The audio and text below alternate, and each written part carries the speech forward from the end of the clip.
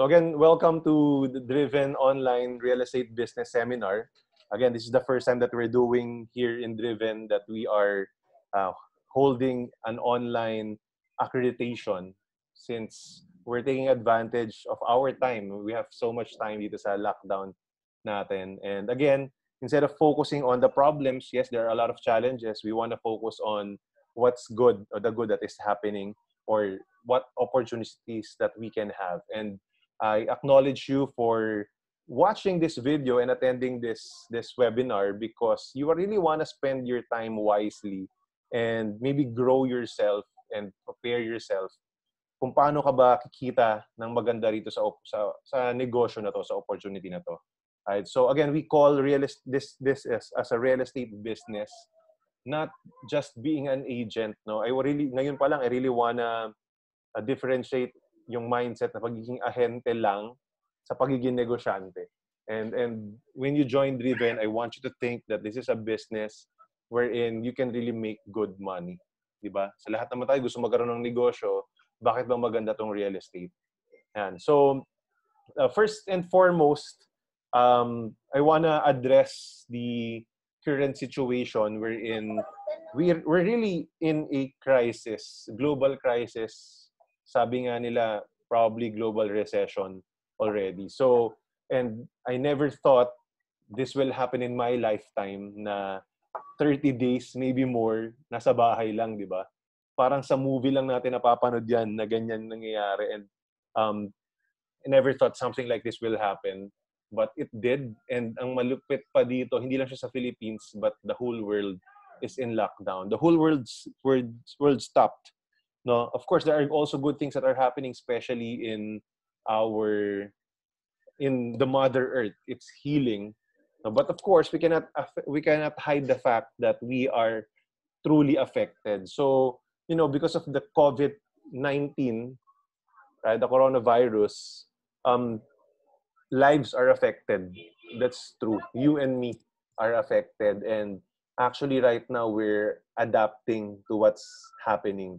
Ano pa yung mga fears and effects nito sa buhay natin? Most probably, there is reduction of income. No? Maybe some of you, if not all, have took a hit sa income nila.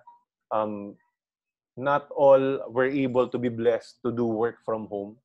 If you're an entrepreneur, again, if you don't have sales, you don't have income. So talagang itong pagpigil ng mundo naka-affect to most, if not all people, diba? So talagang isa sa major effect nito is reduction of income, if not completely no income at all, diba? Yun yung challenge eh. And then another impact nito is uncertainty of job security. Again, this will be a chain reaction eh, diba? If companies are affected, businesses, sales will go down, and then the income will go down, and the business income will go down. They have to reduce expenses, and one of the expenses that companies might take a look into is employment, di ba? Yung mga salary. So I hope none of you will be affected, none of you watching this video will be affected by those things, but it's a reality. Now we are now uncertain. The business owners are uncertain about the sustainability of their businesses. The employees are uncertain about the sustainability and security of their jobs right now. So talagang walang guarantee in life. Walang guarantee in life. Yun yung reality. Also, the health and public safety, of course, yun yung concern nating lahat. Dati, wala namang problema kung lumabas-labas ka. Ngayon, nakakatakot. Ako, once a week, I go to the grocery. Pero every time na pumunta ako sa grocery, it's really, it's a thing of concern, di ba? Nakakapanik, lalo na kung may family ka. And my wife is, yung buntis pa, yung wife ko. And then, I have a 2-year-old, di ba? So, 2-year-old son. Nakakatakot. Mahirap na magkasakit as mahawa pa sila. Another impact of this pandemic is probably your savings will get depleted, if not maubos talaga, mabawasan, 'di ba? Or malaki yung mabawas. Ganon. And for people who don't have savings, mas lalong challenging, di ba? There's a lot of already stories who people still need to work and go out every single day because if wala silang kinita for the day, wala silang kakainin. Ganon kalala, di ba? So, nakakatakot yan, and this really affected all of us. And probably, lahat tayo may impact dyan. Kasi wala pumapasok pero meron lumalabas. So lahat tayo talaga affected ng yung for our savings getting depleted. And then next is mental health, 'di ba? Yung mental health natin, I didn't think may ganitong issue until I've seen a lot of posts, especially for people na mag-isa lang sa bahay, ganyan. Syempre wala silang kausap eh. 'Di ba? Or kukonti lang sila, ganyan. Ako, I'm blessed to be with my family, with my wife, and with my son. May ginagawa every single day. Alam mo yun, may something really valuable that I'm doing every single day because it's time for my family. But there are some people na probably the past 20 days of lockdown, the past month has been too long, 'di ba? And kung ano-ano nang iniisip, both in the present and in the future. So, maraming concerns. And of course, this is the reality in life right now. Right? And this is the thing, right? We have a bucket, probably in yung savings mo, in yung bank account mo. And marami siyang butas. Ganun talaga eh. Marami tayong expenses. And hindi yan natatapos na the more you need, as long as you need to live, ganyan talaga yan, di ba? So there will be bills that you need to pay. Gumagastos ka ng kuryente, gumagastos ka ng tubig, at the very least, you have to pay. There's your rent or your mortgage. If you are renting, you have to pay your rent still. If you have a property and then nagma-monthly ka, kailangan mo bayaran yun. Di ba? Kahit pa merong moratorium yan, still, you have to pay 2 months next. Di ba?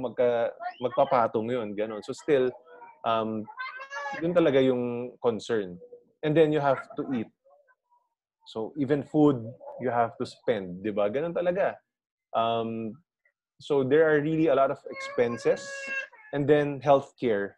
Diba? Magkaubo ka lang, gusto mong bumili talaga kagad ng gamot, magsiponin ka lang, 'di ba? Gusto mo kagad gumaling ka kasi it's really crazy, no? Nakakatakot, nakaka-paranoid tong pandemic na to. That's the reality. And probably you have debts that you need to pay, 'di ba? So this is really a major concern. This is the reality of life right now that's been happening. Yan.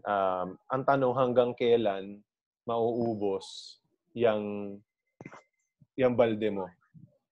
Diba? That tank, if you have a tank. Right? And the question is, what do I need to do? If ever, okay, I survived this 30 days. If this went to 60 days, if this will go to 60 days or more, okay, masustain ko siya. But of course, definitely, may kailangan akong gawin after. And maybe you and me, pareho tayo nang iniisip, ganun din, di ba?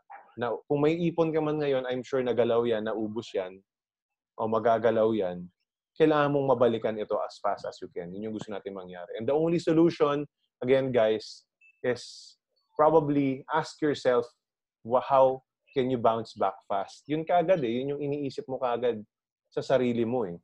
No, maybe right now, the reason why you're attending this seminar, you're watching this video, is because you're already thinking. You're one of the few people who are responsible enough to think, okay, what can I do right after?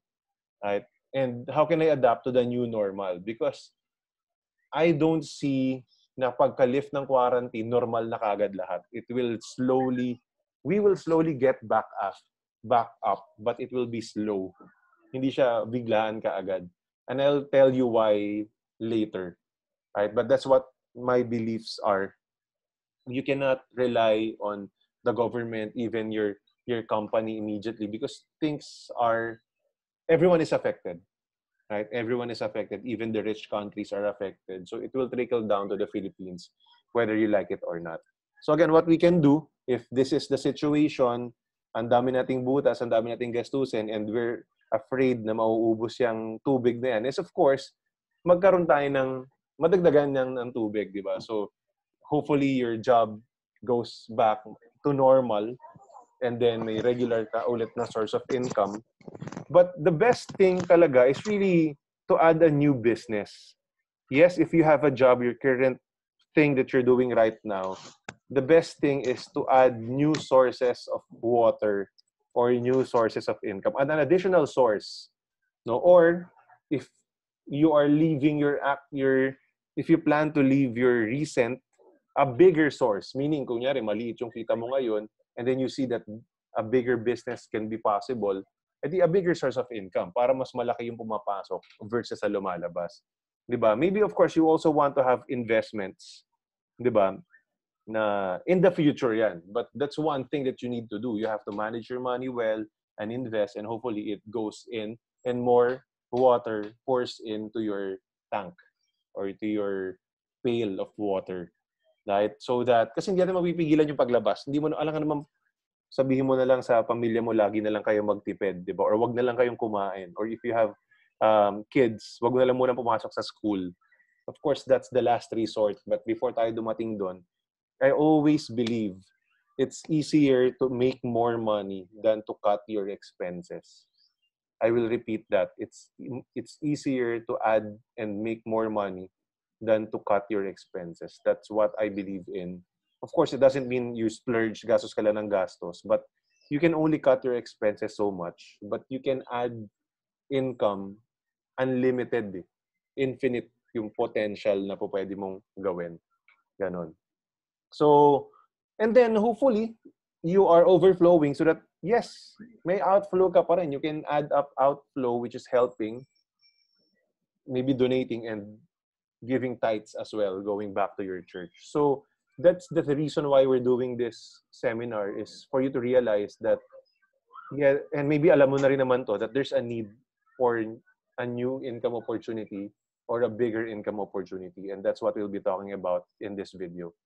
Right, so I also want to say that in every adversity lies a big opportunity. And I want to share with you my story. Again, I want to share with you my story before I continue to the topic or to the slide. That I started this business way back 2008. I was a college student back then. So nakakatuwa, meron nagsabi college student siya. Ilan? Ay, Diba? wala pa kuya. Pula lang. Pula lang. Ayan. So I just muted some of you kasi may narinig ako sa background. Okay, so back in 2008, I was a graduating student and I'm already looking for opportunities. And little did I know that it was a global financial crisis. Sabi ni Nathaniel, I saw, wag sana katulad ng 2008. Actually, hindi talaga siya katulad. This is worse than 2008. That's, in my opinion, this pandemic, this crisis is bigger than the 2008 crisis. That's what I believe in. Because before, yes, there's a global crisis, but hindi siya sabay-sabay. Alam mo yon, things balances out. But right now, sabay-sabay siya. And I never thought that when I started in 2008, I was still young back then. I didn't know what's happening. Na kakagagaling lang pala ng mundo sa global financial crisis. Started 2007 and then trickled down to 2008. And I joined real estate October 2008. That was the time I was reading Rich Dad, Poor Dad. 2007 yon. And then I got interested in real estate. Maybe some of you, sino sa inyo dyan yung gusto rin mag-invest sa real estate? If you want to invest in real estate, please comment in the section below. I want to know. Yes, from Robert Kiyosaki. And I got interested with real estate. However, I realized if I want to invest in real estate, I need money, di ba? Sabi ko, saan ako kukuha ng pera? Estudyante pa lang ako. Di ba? How will I get that income? So, sabi ko, I want to learn. I have to learn. I have to be an insider in an industry. And true enough, I was invited by a friend online. And then I attended a seminar, something like this. I got excited. Sabi ko, okay pala. Ngayon, alam ko na meron na pala akong opportunity. May company pala na pwedeng mag-guide sa akin sa real estate. So that's what I did. So sabi niya, DJ, okay, na-excite ka. Pero I really didn't really learned a lot pa naman agad sa unang attend. So, sabi niya, DJ, attend ka lagi ng seminar, ng training. Punta ka lagi sa office if you have time so that, you have questions, you can ask us, yung mga mentors dyan. Diba? And doon ka na rin gumawa ng mga ads mo online. So, during that time, I don't have any network. Lahat ng mga kaklase ko, kaibigan ko, either nag-aaral pa or pagka-graduate, kasi they graduated 2008 as well. Ako, 2009 ako gumraduate. So pagka-graduate, wala pang pera talaga pang invest. So I didn't really have that network. Wala rin akong family na mayaman na kayang bumili ng property immediately. So I don't have the network. I don't have the market. Right? But thankfully, there's online. Right? Online selling. So what I did, I just learned the projects and then started advertising online in real estate platforms. During that time, it was sulit.com.ph. It's the biggest and the best website in terms of selling sa Philippines. Right now, there's a few different ones kasi wala na si Sulit. But there will always be emerging websites where you can do this. So that's what happened. And true enough, 2009, I made my first sale January 31, 2009. I will never forget that. It's a 3.4 million condominium, hulugan siya. And then, nung kinumpute ko yung kita ko, mga 81,000 pesos. For a 21-year-old college student pa lang ako noon eh. Or 22 years old. I was a 22-year-old student back then. Yung 81,000 malaki siya. Hindi mo man agad nahawakan yun kasi ang kita sa real estate is hulugan. 'Di ba? Depende kung gaano katagal yung down payment and then the loan takeout. Ganon. Pero still, I know with a few days of work, like 3-5 days of work, I made 81,000. Sabi ko, dito na lang ako mag-spend ng time. So I true enough, hindi na po ako nakapagtrabaho. I was never employed. I jumped into the real estate world and I made my first million in 1 year, in my first year in real estate, 2009, before I had my birthday in November. I sent I sold over 50 million worth of properties during the first year, and I never earned below 2 million a year in real estate for the past 11, 12 years already. Right? So that's how big this industry is, and that's why I want to share this with you. And as I'm relating in my past experience, 2020, this crisis is just like the 2008. Hindi ko man alam kasi wala akong kaalam-alam noon na may crisis pala. So benta lang ako. Alam mo, hindi ako nag-iinarte, trabaho lang ako. Excited ako, in fact. And because of that excitement, I'm one of the few who are always working and always active. Right? Actually, before this crisis, like last year, the challenge in real estate is ang daming kalaban. Ang daming buyers, marami ring kalaban. But right now, because of this crisis, I believe some people will stop. And it will go back to that. Because that's how people is. When there's a crisis, people are slow to bounce back. So my question is, how fast will you bounce back? So going back to my slide, I would like to say that in every adversity lies a big opportunity. The reason why I want to share with you today is because I believe there's a big opportunity behind this or hidden in this crisis. In some of my interviews and sharing, I would say that maraming yumaman after the war. Alam mo yun, sila John Gokong Wei dito sa Philippines, di ba? Sila Henry C, ganyan, and all these tycoons started post-war or during the war. Nagsisimula na silang mag-hustle. And when everything normalized, nauna na sila eh. Nakaset up na sila and they had the right habits. So they are striving pataas. So this is just like that. No, hindi siya war na gera na ganyan, but it's like a Cold War, right? Marami nangyayari in between nations that we don't really understand, but it's really happening. And there's a big opportunity behind that if you will only see. And here in real estate, I know that this is one of the best industries where you can enter into.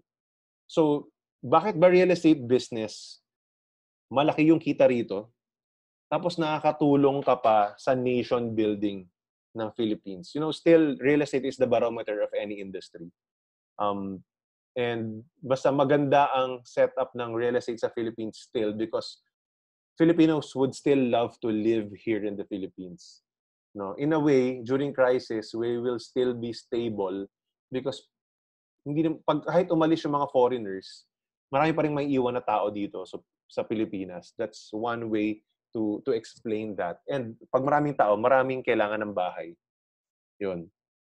Also, when you're in this industry as a real estate seller, you give peace of mind to people. Malaking decision yung bumili ng bahay. So, when you sell a property, hindi ka ahente. You're actually a service provider wherein giving these people a help to make a decision. Ang hirap din kasing magtingin ng bahay paulit-ulit na lang. Imagine that. Nakakaubos ng oras din yun. Kami lang nung naglipat kami ng bahay, maghahanap kami ng bagong bahay to rent because I'm renting. I have properties but I'm also renting. Di ba, it will take time pabalik-balik ka, ano talaga yung gusto mo, ganyan, nakakaubos siya ng oras. Hindi namin trabaho yun. Hindi ko trabaho yung pumunta at tumingin ng bahay every day. So, ganun din yung mga clients. So, when you help your clients decide and finally buy a house, it gives them peace of mind and they can go back to their normal life. Di ba? This business also gives flexibility of time. A lot of people who are earning in this business are actually doing this part-time. Maraming successful in real estate na part-time. Marami rin kasing full-time na full-time nga, walang ibang ginagawa ka. So talagang walang ginagawa. Hindi rin ganun kasipag. So hindi ka rin makakabenta. So it's not really about full-time or part-time, but how you use your time, most specifically in this industry. You will grow as a person. Marami ring training dito. So, and real estate has been deemed as a profession already. It's under PRC already, the Professional Regulatory Commission. Right? And of course, most importantly, it's a rewarding business. Again, negosyo siya, yun nakikita ko. Kasi you're like partnering with the big companies. Ganito yan eh. Parang mag-negosyo ka, di ba? Maganda rin may partner ka. If gagawin mo siyang solo, kailangan puhunan mo lahat, effort mo lahat. But for real estate, in the reality is, puhunan nila. Puhunan ng mga developers like SM, Ayala, DMCI, Philinvest, these big developers. Sila nagkatayo ng bahay, magbebenta ka lang. You just market and you get your share of the income. Diba? So, ang ganda niyang tignan. Kasi kung solo mo lahat, puhunan mo lahat. But for this, sila bahala, magmamarket ka lang. You will just do the sales part. Ganon din naman. Lahat naman ng negosyo kailangan ng benta. But, again, I would understand there's looming questions ngayon. No? Maybe you have questions in mind about property. Let's address that. The first is, DJ, will there be a property crash after this pandemic? For the Philippines, most importantly, I will answer that. I believe, and this is my opinion, I believe there will not be a crash. It will not be a crash. But prices will go lower. Yes, I believe that real estate prices will go down, if not drastically, at least a bit. Because there will be some people who needs cash. Yun nga, nagalaw yung savings nila, o napalaki yung gastos nila. So one way for them to liquidate their assets is selling their properties para magkaroon sila ng cash for whatever reason, like health reasons, or panggalaw, ganyan, to restart their business, kahit na nga negosyante. Diba? Or, yun nga, hindi na nila kayang bayaran. There will be foreclosures as well. There was a post by John Mangun that I saw that in the US, about 30%, there will be a 30% rate of mortgage problems or non-payment of mortgage. So there will be foreclosures at least 30%. So kung mangyayari sa US, malamang mangyayari rin dito sa Philippines because again, cash is king ngayon. So sometimes, kesa ibayad ko ng property, pagkain ko na lang. Parang ganyan.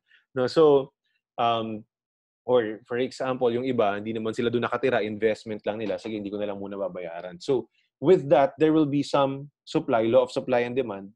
Pag bumaba yung demand, tumaas yung supply, bababa yung price. 'Di ba? So, there will be I think, bababa yung price ng Philippine market, but I don't see a crash happening. Yun. So, that's my opinion. Um, what happens if prices go down? Again, this is my point of view. It's good for us, the sellers, kasi there will be eventually a bigger market. In reality, for the past 2 to 3 years, I'm pissed and I'm disappointed because prices went so high. Prices of properties biglang tumaas ng sobrang bilis because of train and because of a lot of optimistic people in property. Um, like yun nga, mga nakabili nung noon, ibebenta nila ng mataas ngayon. Gusto nila mabenta nila ng mataas. And then, dahil hindi naman nila nakikita magkakaproblema, ayaw nila ibenta ng mura. Parang ganun. Maraming pera ang Pilipino, hindi nila kailangan ng pera. Ganun yung nangyari. So, tumataas yung prices. Developers, ang mamahal ng benta nila, siguro dahil yung mga loteng na bibili nila, mahal na rin. Dahil yung mga landowners, again, wants to ride the wave of the real estate industry dahil nagtataas yung pataas sobra yung real estate market since 2008 hanggang 2019. For the past 11, 12 years, umakyat yung prices. They wanna be part of that, di ba? So, ayaw nilang basta ibenta ng mura, gusto nila mahal din. So, pag nabili ng mahal yung property, pag tinayo at binenta, mahal lalo. Ganon. So, actually, it's good for people who will invest in property. And kung nyari, wala ka pang property ngayon and you wanna buy in the next 1, 2, 3 years, maybe 5 years, maybe you will get it a better price compared 2019 prices na sobrang taas. Ganon. So, and as a seller, marami kang lalong mabebentahan. Di ba? Kasi the real estate market somehow slowed down. Our company even had problem in sales last year dahil medyo mahal na talaga and nalilimit yung market doon eh. So sa pagbaba ng presyo, mas marami ulit makaka-afford, mas marami ulit agents and sellers nakikita. No? So ang tanong, do you want to be part of it? Right? So yun. Kung hindi naman siya bumaba, it continues to stay high, mas malaking commission ibig sabihin. Mas konti man yung benta mo, pwedeng mas malaki pa rin yung kitain mo. No? So, yun yung maganda rito sa industry natin. When pag bumaba yung prices, you can sell more, mas kikita ka pa rin. Pag tumaas yung prices, maybe you will be selling less, pero mas malaki yung kita mo kasi naka-base ka dun sa price. Ganun. So, and DJ, maybe the next question is which properties will be greatly affected because of this crisis? I would like to believe, again, the mid prices. Affordable prices will still be stable because people need houses. Ganyan. But the property sector in the mid prices na nag-i-invest, gustong bumili lang for investment, pero hindi pa ganun karami yung pera nila ng mga investors, probably bitawan nila yung property nila na yon or hindi na muna sila bumili. Ganon. People in the ultra-rich, they will always have money. Ganon. So, medyo mid to high mid, ito yung magiging affected. Yung mga, yes, negosyante, may pera sila, but probably affected yung business nila. So, maybe they cannot also pay for the property. So, some of the properties na medyo mahal, pero hindi yung sobrang mahal, might also get affected. Ganon. So, mid to high mid. But the affordable housing sector and the socialized housing still will always be there no matter what. Diba? So, yun. That's my insight when it comes to these questions. So I hope I answered some of your questions. So now, let's move forward and see why this is a good time to join the real estate business. Unang-una, may housing backlog talaga tayo sa Philippines. It is estimated to grow up to 2030 ng 12.3 million units. So meaning, may nangangailangan ng 12.3 million na bahay, 12.3 million na pamilya o nakatao na hindi pa sila nakakabili ng bahay. Yun. Bakit we're still in a growing population? Ang maganda sa Philippines, ang baba na median age natin, I believe it's around 23 years old.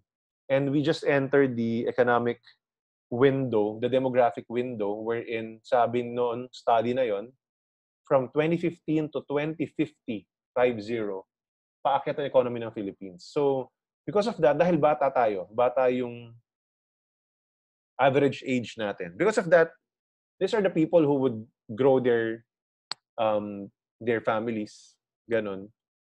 So, they would need houses to live in. Yan. So, it's either buyer talaga or investor na magpaparenta. Either way, we need houses to live in. Tourism, still, umaakyat pa rin naman ang tourism ng Philippines. Of course, ngayon, it's greatly affected. This year will definitely be low. But, of course, next year, we'll still go back to that. Diba? Hopefully, the Department of Tourism will do a good job to kickstart our tourism. But kasama rin kasi dyan yung mga foreign investors na nandito sa Philippines, that they're seeing that the Philippines are, a growing economy. It's a growing economy. OFWs still, one of the major drivers of the growth ng Philippines. Kung may kilala kang OFW, mayroon kang kliyente. Although, of course, I believe some of them might lose jobs or magkaroon ng trouble in terms of income. Still, hindi naman yan lahat. So, second priority ng OFW is property after gadgets. No, so most, if not all, would want to have their own property. BPO, paakyat pa rin naman sa Philippines, although I'm quite concerned because if the companies abroad are affected and they need to lay off, maybe tatamaan yung Philippines din at magbawas din ng trabaho rito. I don't know, maybe. Or dun sila magbawas, dito sila magdagdag. I don't know. So it remains to be seen. 'Di ba? Kasi mas mura yung workforce kaya nga naka-outsource eh. So kung mas mura pa rin dito compared doon, baka if they want, 'di ba, dito sila magdagdag or at least makip tayo dun sila magbawas. We still don't know, but definitely it will still take a hit at least by 2020.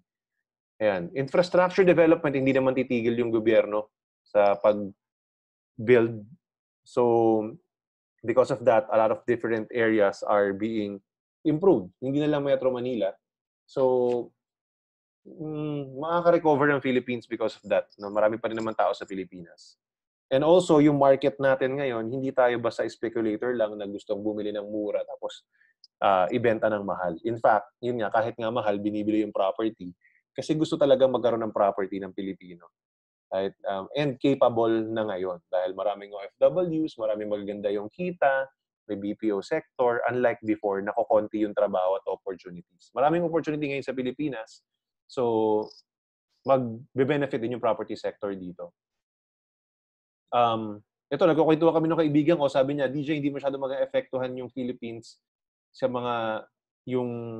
hindi ganun karami siguro katulad ng US na 30% yung mag-fail sa mortgage nila dahil mas strict yung approval ng mga banks natin. And I believe in that as well. Mas mahigpit yung mga banks natin dito compared abroad. And it works to our advantage during crisis. Ganon.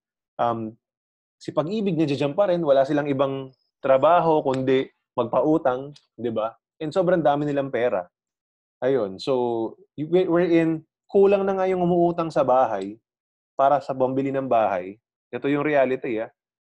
Kaya sila nagpapautang ng iba. Mayroon na silang ibang program ngayon, di ba? Yung MP2 ba yun? Ganon. So, di ba? Or hindi pala nagpapautang, mag-save ka sa kanila naman, tapos bibigyan nila ng return. Ganon. So, marami silang pera. And marami pa rin gustong mag-projects na pwede nilang pondohan. Ganon. So, because of this, quasi-government institution, malaking tulong to for our industry as well. Pag-ibig Fund is one of the biggest, or has one of the biggest funds in our country. And I would like to believe na kahit nagmahal tayo over the past 3 years, mura pa rin tayo compared to our neighboring countries.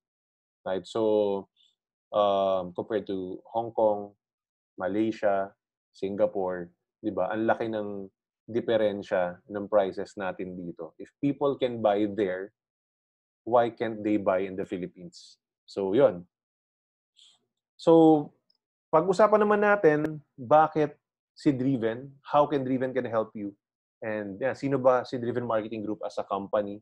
why choose us as your partner to, to enjoy your life after the lockdown.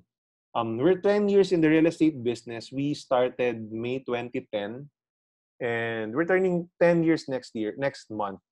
Right? Our main office is in Mandaluyong, and we have that website, drivengroup.com.ph. We also have a Facebook page where some of you saw some of our advertisements as well. You can follow us in Facebook at Driven Marketing Group Inc. We have created over 80 millionaires and counting. Maybe we lost count na nga, baka mas marami na rito. But definitely, this is also a company wherein created a lot of success stories moving forward. And, our vision is that we are a global player in the property marketing, management, and development industry. We're not just here to sell properties, but we want to be developers as well. So play in a different field in real estate.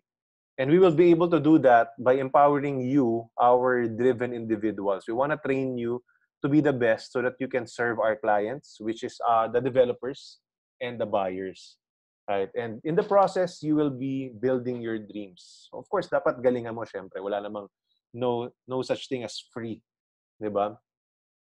Our core values is being determined, because you have to be determined in achieving personal growth. And I congratulate you for spending time ngayon kasi you wanna grow as a person. Also, by being responsible, dahil serbisyo ang trabaho natin dito.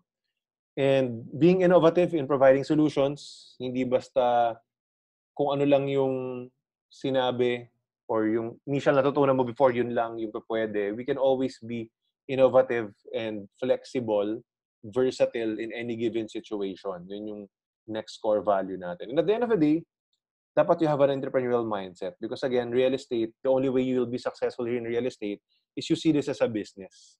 Ngayon pa lang, I will really address that hindi to extra income. If you're joining Driven because extra income lang yung iniisip mo, pwede naman. Makabenta ka ng isa, dalawa in a year. Malaki na rin yun. No? Kumita ka ng 30 to 100,000 in 1 year. Additional income, extra income nga yun. But this is more than that. People earn millions every year here. If only you would want to, kaya mo rin yung gawin. So our focus areas is in Metro Manila. We operate mainly in Metro Manila. And we also have projects in Cavite, Laguna, and Bulacan. These are the 4 main areas that we are marketing. We are slowly building again in Cavite, Laguna, and Bulacan because mainly for the past year or 2, we focus on Metro Manila talaga. Ganon. Kasi nandito yung maraming projects. Masyado nilang kasing malayo yung ibang projects ng Cavite, ng Laguna, and ng Bulacan. So we're slowly looking into the good projects in those areas. There's quite a few, probably 5 to 7 projects that we have. Ayan, na gusto natin tutukan. Marami namang options, but the key here kasi is focus. Also, we have branches in Pampanga, Batangas, and Rizal. If you are situated in these areas, we can connect you to the branch heads of Pampanga, Batangas, and Rizal areas. Meron silang parang separate group na nag-evolve. Ganyan. You can still sell, but kasi dito, we want you to focus in a certain area para hindi ka naman sabog na sabog. Ang hirap din, imagine, di ba? Baguhan ka na nga, ang dami pang iniisip, di ba? Maganda lang, nakafocus ka. Ganon. So, paano kumita kay Driven? Maybe you are asking. Meron tayong 4 na ways ng negosyo rito. No? We have what we call project selling. That's what we'll be discussing for today. And also, meron tayong FSBO or for sale by owner. Kung may mga tao nagpapabenta, we can also cater that. Pwede ka rin maging listing agent, tagakuha ka ng mga listing na nagpaparent or nagpapabenta. Right?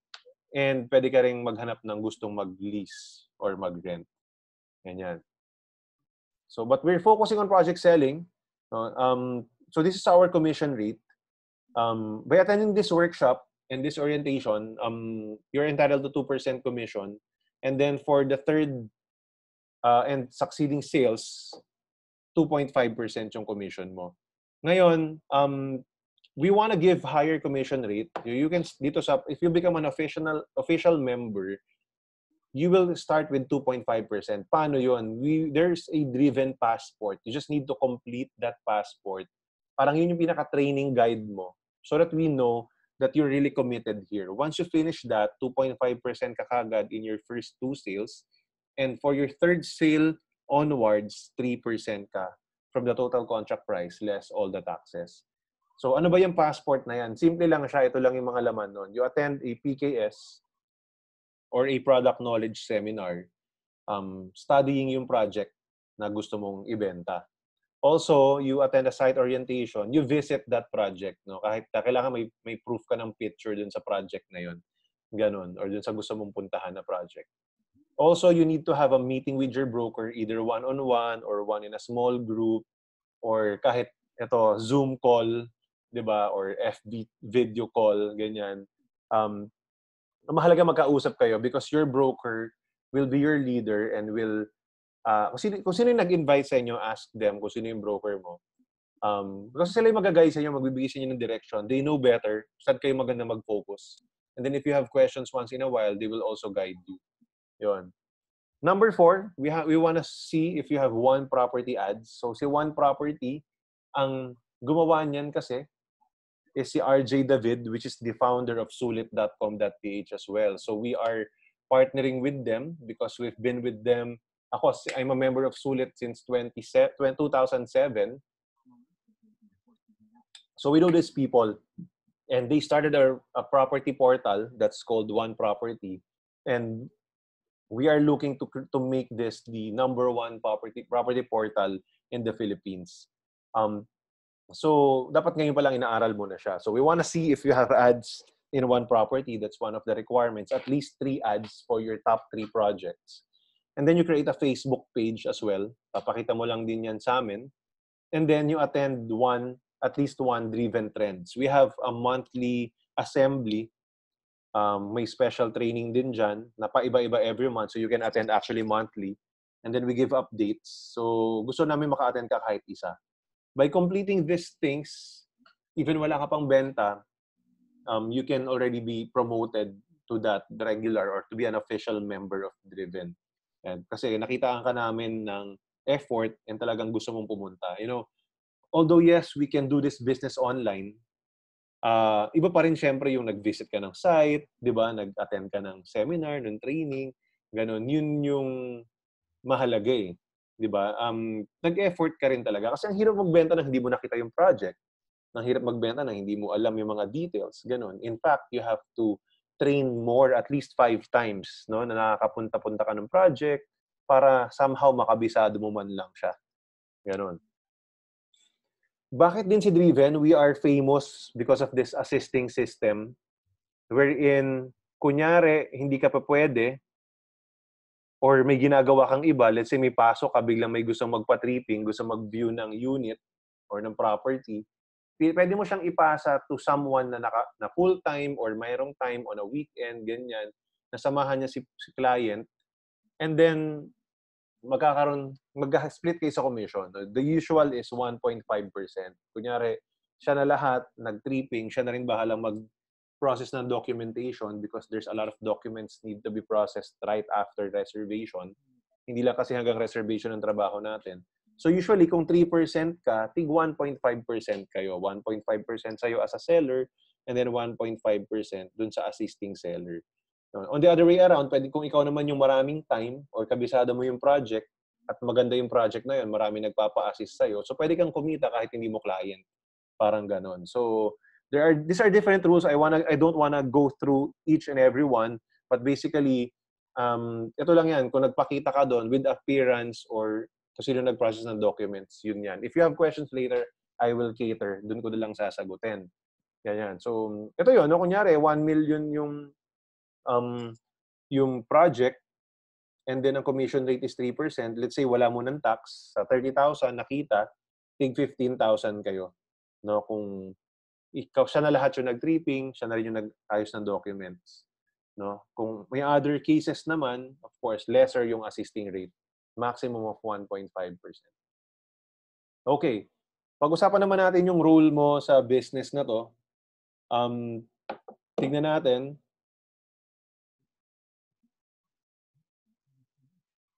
Yan. Unang-una, sa step 1, nagre-reserve ng unit. No? Pag na-tripping mo na, again, tignan natin yung documentation process. Pag na-tripping mo na si client, balik tayo ng konti. Pag nagkita na kayo, ayan, so at nagustuhan niya yung project, kasi sinamahan mo siya, nag-reserve siya ng unit, yan, yun yung step 1 mo. Hindi pa po doon natatapos ang lahat. Di ba? Yun. Kailangan within 30 days mo submit niya yung mga documents. Kasi syempre, pag nag-reserve, hindi pa naman po agad kompleto yung dala niyang dokumento. Minsan, ID lang, yung dala niya, ganyan. Or may mga, dapat pag umatan ka ng PKS, usually may mga tinasabi ng developer kung ano yung required documents na kailangan. But usually, provided yun nila, tapos ID ng buyer mo, dapat meron yun. And of course, pang-reserve. And then there will be a list of requirements provided within 30 days. Dapat ma-complete niya yon. Pag na-complete niya na yon, and let's say tapos na, nabayaran na yung down payment, tsaka na isasubmit yung mga documents niya sa bangko or kay Pag-ibig kung saan man niya mangungutang or maglo-loan. Ngayon, kung 2 years to pay yung down payment, pag nag-submit kayo today, let's say ngayon nag-reserve, after 2 years po, hihingi po ulit siya ng updated documents. Kunyari, yung mga proof of employment, ganyan, payslip, certificate of employment pala, kailangan ng updated. So, wag pong mainis yung buyer nyo kung magsasubmit ulit kasi ganun talaga. So, kailangan nating silang alagaan, i-remind. Ayun. Pag nasubmit na po yung documents niya sa financing institution at okay siya, kompleto na, naglalabas ito ng letter of guarantee si bangko or ma-approve yung loan or sometimes hanggang ma-loan take out. Meaning nabayaran na ng bangko yung developer dun sa inutang ng buyer. Pag okay na, pwede na makalipat. So may tinatawag na punch listing. Bago lumipat, check mo muna yung unit kung may sira, ganyan, ano yung gusto mo pang i-repair. You have one chance before mo i-accept, before mo tanggapin yung susi. So pag okay na lahat, pwede ka na mag-move in. And si agent, nakakakuha ng full commission upon moving in or upon loan takeout man lang, no? Kahit dun sa step 4 man lang, no? So, nagkakaroon ng partial 'yan kung depende sa developer. Pero meron ng ilan na kailangan loan takeout bago mo mabuhay yung full commission mo. No? So, depende 'yan. But then again, I wanna tell you na 'yan ang trabaho natin dito. Hindi tayo pag nag-reserve, kikitain mo na kagad lahat. Kasi pag nag-back out, wala rin naman pamabayad yung developer sa'yo. So, role talaga natin, alagaan natin si client para ma-make sure ma-submit ng document, hindi masayang yung pera niya, makalipat siya. Nandoon yung fulfillment as a real estate seller because natulungan mo talaga yung kliyente mo magkaroon ng magandang bahay. Yung bahay para sa kanya. Parang ikaw din pag bibili ka. Anong requirements to be part of Driven? Simple lang. Pinakamahalaga yung TIN. We need your TIN for your commission. And then valid IDs. And then your NBI clearance. It's really important. Kailangan ma-comply mo yan. And then, yun nga, interview with your assigned broker. And if you are, of course, for PRC requirements, you have to be at least second-year college level. Yun yung requirement niya para talaga sa PRC. Ganon. Ano bang advantages ni Driven? Bakit maganda kay Driven? We have a physical office. I've heard a lot of stories. Meron isang kaibigang broker or ahente, nagpasok daw siya ng benta doon, tapos nung may commission, hindi niya na makita.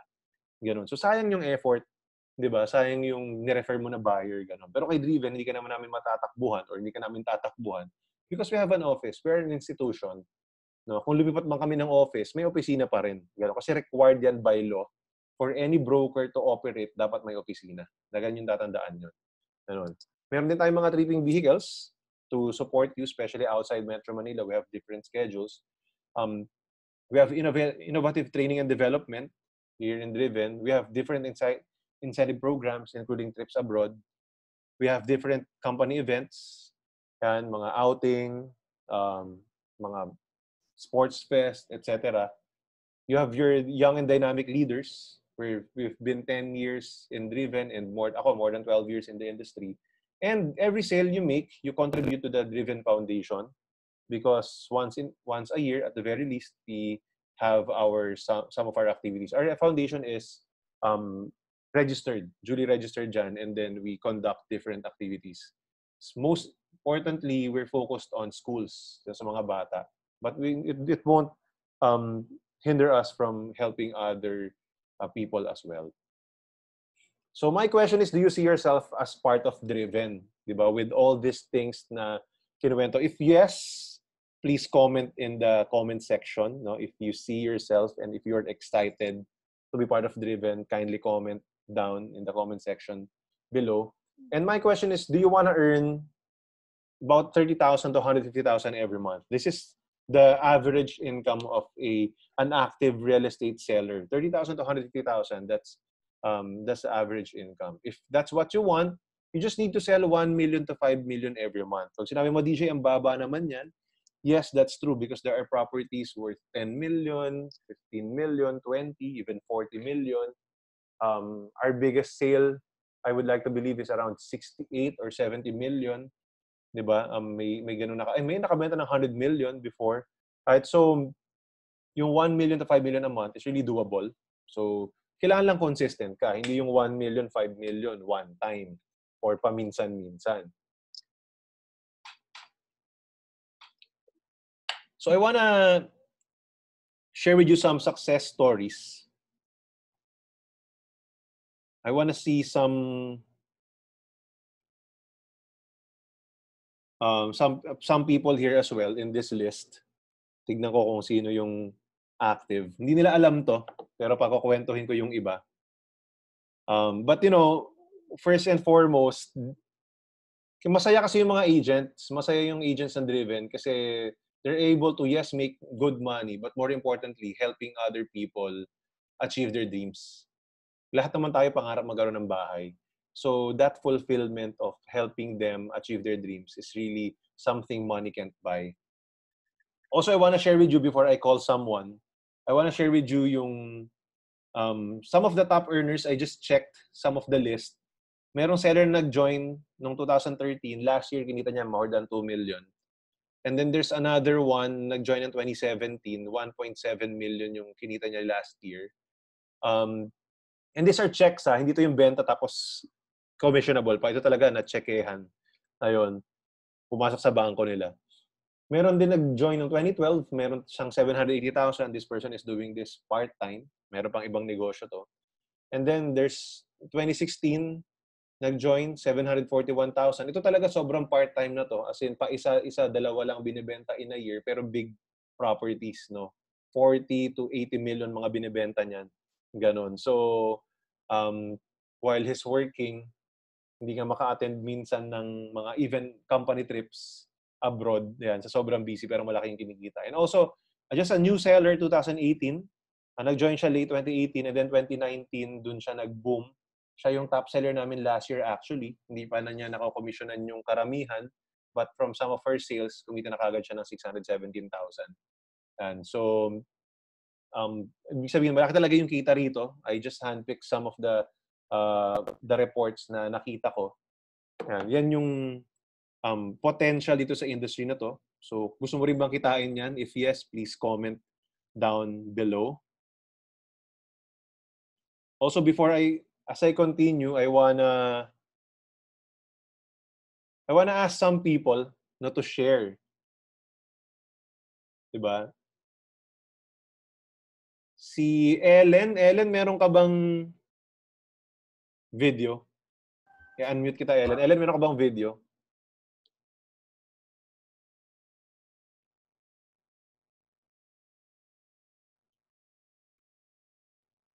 Tingnan nga natin, Andy. Teka lang nahihiya yata si Ellen. Tingnan ko kung sino pwede kong makausap dito. There are some agents who are watching. So I wanna see kung sino yung pwedeng makakakwentuhan natin dito. Si Gloria De Castro ba to? Glo! Tita Glo!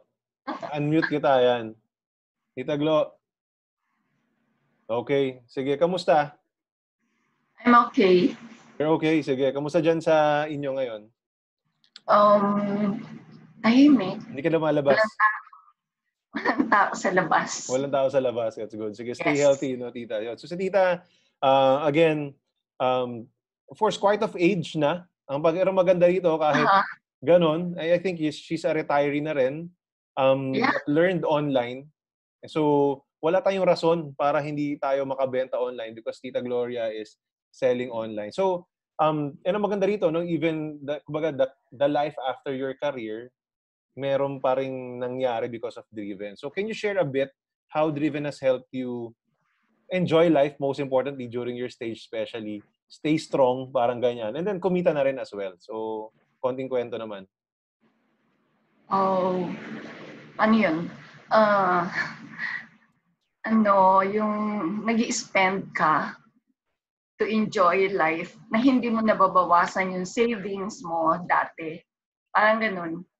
Parang at this age, nakaka-earn ka pa ng pampasaya sa buhay mo, tapos hindi mo nagagalaw yung savings mo. Ganun. Na That's hindi mo good. akalain. Ganun. That's good. Nag-enjoy ka naman to be part of Driven. Yes, very much. I learned a lot. So you learned a lot, no? So that's good. Yes. I never expected I can. Wow. Yeah, so maybe thank you for that share. Maybe Yes. maybe you're thinking, some of you are thinking, baka hindi ko yata kaya to, ganyan. You know, it's just all about mindset eh. No, kaya nga si Tita Gloria, yun nga, inisip niya nung una, baka hindi ko rin kaya, I never expected. Pero alam mo, tuloy mo lang, huwag ka lang bibitaw. Kasi pag bumitaw ka talaga, walang mangyayari eh. It was never easy rin naman. And I like your share na, yun nga, may mga savings hindi nagagalaw because yung kinikita ng Driven, enough na to cover your needs. So, yun. Thank you, Tito Glo. Thank you. Okay. I'll mute you again. I'll call someone else. And sino pa bang nandito? Si Net. Kamusta, Net? Hello, sir. Good afternoon po sa lahat. Hello, good afternoon, Net. Kung na kayo lahat. Oo nga. Yeah, kamusta kayo dyan? Okay naman sa Pasig. Pang, ano na ba? Yung 20th day. nakabigay na, meron na kaming masyadong sikat ngayon si Vico Soto. Kasi pang, di ba? Pero yung, kayo sir, di ba Pasig ka din? Yeah, Pasig din ako. Kami pang third wave na nung binigay ng City Hall. Yeah. Wala malapit dito. lang kasi. Alcohol.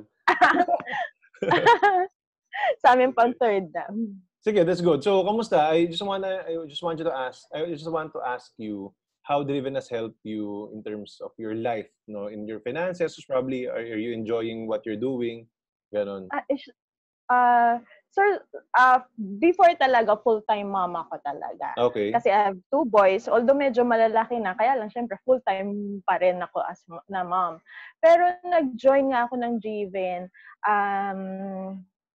marami talaga akong natutunan. As in, totally wala akong background sa real estate, pero nung nag-join, kaka-attend ko ng mga PTS and mga important talaga yung pagpunta rin sa mga site orientation, yan. Doon ako talaga nag-start. Okay. Yung, actually, yung first sale ko nga, nag-start ako, I think May ako nag-graduate ng GYM, Okay.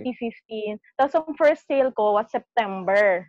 Okay. Kaya lang, after a few months, parang back out. Kaya sabi ko, back out.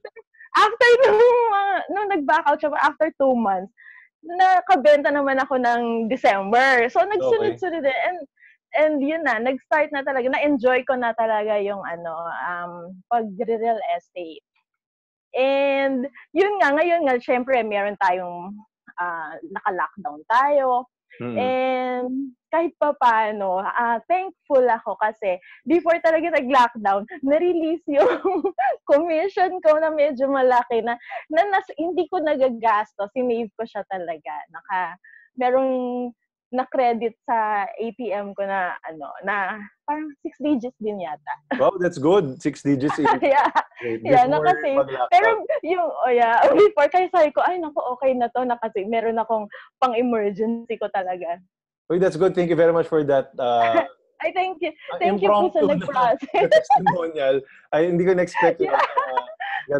So, yeah, it's good. No? So, as you can see, that, Driven delivers its promise, and when needed, talagang nandiyan naman. As long as, again, you also deliver your promise to your client, no? Natutulungan mo sila, masabit yung mga documents, ma-approve yung loan nila, makalipat.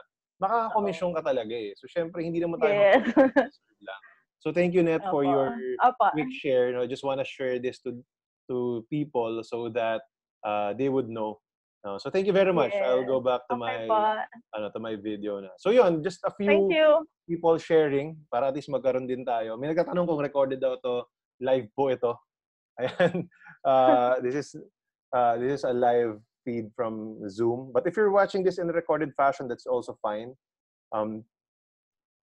So I'll go back to my slides. Okay, so again, ito yung mga kinikita. Sabi nga ni Net kanina, biglang may pumasok na 6 figures sa bank account niya. Ano, so because yeah, for the top sellers, some of the top sellers are already processing it ng cashless na. Ganon. So pasok na kagad sa account. 'Yon. So, ang tanong, DJ, paano ba to? Yes, excited na ako. Gusto ko rin kumita niyan. How and what will I do, no, for me to be able to achieve that? No? So, excited na ba kayong malaman? Excited na ba kayong mag-start? Comment below so that I would know. And the first thing that you need to do is just focus. 1 to 3 projects or 1 to 3 developers. The challenge with Driven, ang dami nating pwedeng ibenta. Diba? We have Metro Manila, Bulacan, Cavite, Laguna, and multiple projects. But so you might be and you will be tempted to sell a lot. However, the best of the best only focus in a few and aim to be the top producer or makilala sila doon sa project na yon. Kasi pag master mo yon, at sa'yo lahat napupunta ng inquiry, tapos nagpapa-assist pa sa'yo, lalo lalaki yung kita mo. Ang hirap nung... The challenge with real estate kasi is, pag marami kang pag-aaralan, it will take really time, tapos lahat pag-aaralan mo paano ibebenta, lalo kang hindi makakabenta. So dito, the name of the game is really focus. If you focus on 1 to 3 projects na gusto mong ibenta, ganun yun eh. Yung alam mo, good deal, yung alam mo, kung may pera ka lang, bibili ka doon. Yung ganun. And you saw yung competition, ito talaga yung best for you. If you do that, makakabenta ka. I guarantee you because that's what I do. Right? You focus and look for good deals. Lalo na sa panahon ngayon, I would say, again, that bababa ang property prices. It will take a hit. Right? It may not be a crash, but it will take a hit a bit at the very least. So there will be projects na, uy, good deal to, maganda tong ibenta. At dahil maganda tong ibenta, dapat mauna ka. 'Di ba? Dapat sa'yo mauna sa'yo yung balita. Mauna ka sa balita, ganyan. And then lagi kang may update. So it's like really, kasi it's marketing and advertising. Imagine if you wanna buy a burger, kanino ka bibili ngayon? Kasi nagutom ka. Kay Jollibee ba? Or kay Tropical Hut? 'Di ba? Most likely, may isip mo kay Jollibee. Kasi lagi sila nag-advertise. Ganun din. Dito, this is the same. You have to continuously advertise so that when the buyer is ready and looking for a property, ikaw yung makita nila. Eh kung patutulog-tulog ka lang dyan, once mo lang siya gagawin, diba? So, medyo mahihirapan. Ganun. Next is prospecting. Kailangan talaga maghanap ka ng prospects. Sa KKK mo, sa lahat ng kakilala mo and ng network mo, i-approach mo na sila. Kakilala, kaibigan, kaklase, lahat ng K. Ayan. Also, online advertisements. This is the game changer, right? And the great equalizer. No? Kahit wala ka masyadong kakilala na bibili, mas marami yung hindi mo kakilala na bibili. So, nasaan sila? Naka-online sila. 'Di ba? Sa panahon ngayon, lalo na ngayon, walang time ang tao kung hindi tumingin online. Wala silang time lumabas o hindi sila pwedeng lumabas. Nasa online yung mga yan. Dapat visible ka. Para during the time na ready na sila, ikaw yung first person in mind. Or, nakita ka nila ngayon, dapat makita ka rin nila during the time na bibili na sila. So, tuloy-tuloy dapat ang advertisements, no, posting sa one property and then sa Facebook, share mo, YouTube if you can do videos. And then, also referrals. You can ask for referrals sa mga kakilala mo, sa mga na-tripping mo na hindi bumili, tsaka sa mga bumili. Yun. That's what you can do.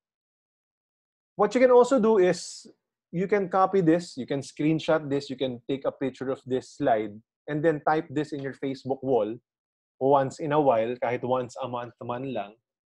And tell the world, wag kang maging secret agent. Tell the world that you are a salesperson of Driven. And you can help them find a house or a condo that fits their budget. Ang maganda sa atin, medyo marami tayong options. So, sa mga kaibigan mo, pwede mo silang hanapan. Baka sakaling may makita tayo. Again, may mga imposibleng hinahanap like 5,000 a month sa Metro Manila. Eventually, you would know magkano yung price range. Okay lang yan. And then you post on fill in the blanks. I'm focusing in Metro Manila area or Cavite area ba yan? Laguna area or Bulacan area. Lagay mo. Saan mo gusto mag-focus? Ideally, dun sa lugar mo. Either, gato lang naman pumili eh. Either dun sa lugar mo kung saan ka nakatira or sa area of work mo or sa lugar na kabisado mo. Kunyari, doon ka lumaki. For example, lumaki ka ng QC pero lumipat na kayo ng Cavite. Gusto mo mag-focus sa QC, okay lang yun. Ganon. And then, yeah, just post this. Try different versions as well. Siyempre, ito, parang generic version to. You can try this and then eventually, maybe you can PM your friends as well. Di ba? Mas maganda rin yung PM kasi mas personal siya kaysa yung sa wall mo lang. Di ba? So, maybe do both.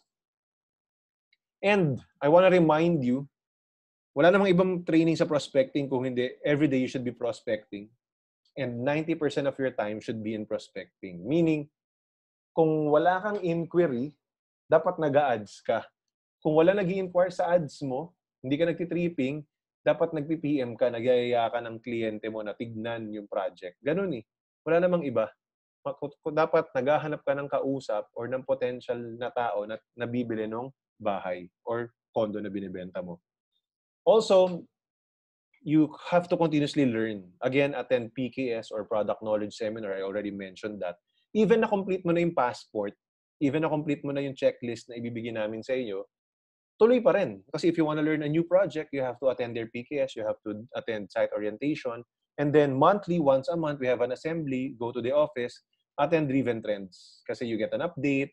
Tsaka mahalaga rin yung napupunta ka lang ng opisina, di ba? Hindi naman pwedeng lagi na lang work away from office na lang lagi. Di ba? Maganda rin yung nakakaband mo yung mga staff, kilala mo yung marketing staff natin, yung marketing manager natin, para alam mo yun, pag friends kayo, mas madali kanyang suportahan. Ganon. Di ba? So, connect with them. Kung friends kayo ng accounting department, mas maalala nila yung pangalan mo, di ba? Mas mariremind ka nila. Ganyan. Of what you need to do para ma-release ka agad yung commission, mga ganon. Yun. So, it's just that simple. Now, my question is, are you excited to start now? Di ba? If excited ka na, maybe your question is, what's my next step? So, the next step is this. You add your broker or the person who invited you in Facebook. Kung okay na kayo, you ask this person to add you to their Facebook group. Kasi sigurado mayroon yung Facebook group na separate. And then also, you register your one property account. No? So, itong nag-invite sa'yo, most likely, meron yung link for you to register sa one property. So, ask for the link. Use that link para at least meron siyang points. Ikaw rin kasi when you share your one property account sa iba, yung link mo, may points ka rin. You can use that kasi to advertise, to boost your ads. So, we help one another. That's fine. Yun. And then, schedule an interview with your broker. Mag-interview kayo. Mag-one-on-one man lang kayo or one in small group. Mag-schedule. Ngayon, gamitin na natin tong time na to. Mag-Zoom meeting na rin kayo, di ba? Ayan. And then, at the end of the day, prospecting wins the game. Kahit anong galing mo, kabisado mo yung project, ang ganda ng pictures mo, kung hindi ka nag-advertise or hindi ka nag-aalok, walang mangyayari. So always remember, may two types of prospecting. Passive prospecting, which is online ads making, magpo-post ka, maghihintay ka na mag-i-inquire.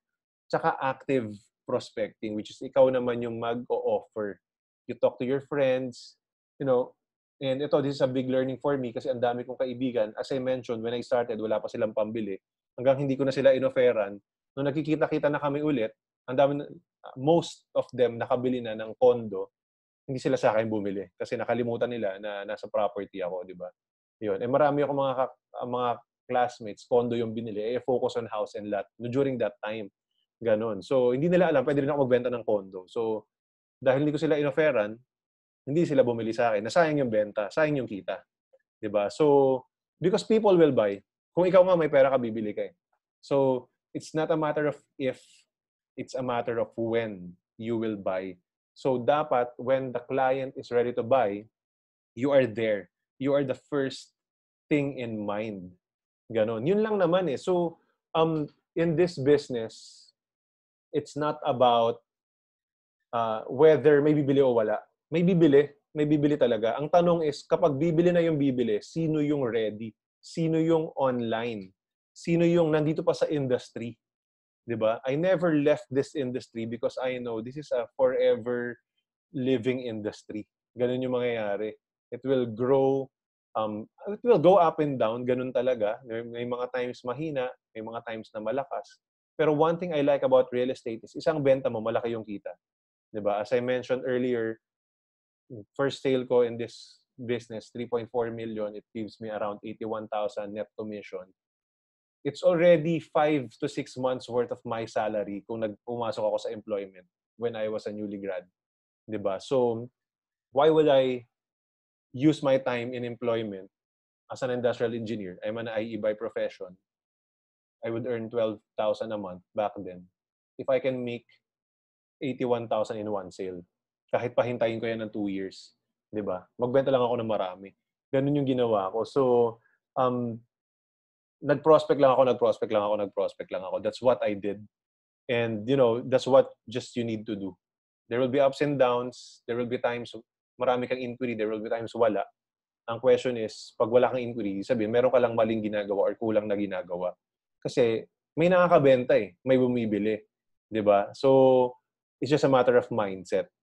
Right? So, I'll open this floor for question and answer as well. You can type in the comment section and I will answer it when I read it. So that's good.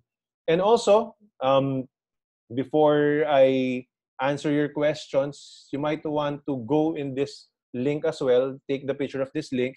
You go to bit.ly/askdjre. RE is for real estate. For you to answer what's your number one or your biggest question when it comes to real estate today. No, I just want to know so that if there are things that you will put there that I haven't answered yet, then probably I can create another video so that I can answer or address those concerns or questions that you have in mind. All right, so that's it. Thank you very much. Welcome to Driven Marketing Group. We will be putting you in a new Facebook group. So Driven is having 3 Facebook groups, 3 groups. So we have 3 levels. So that level, kailangan mo gumraduate doon. The requirement will be to complete the Driven Passport. After that, you will be going to level 2 and then to level 3. And also, we have a group in One Property. So One Property is like a Facebook for real estate. So you can post ads there and then you can build a community. So we will also add you there. And please be active there because the only way to earn credits that you can use to post ads is answer in forums, post discussions, ganyan, in One Property.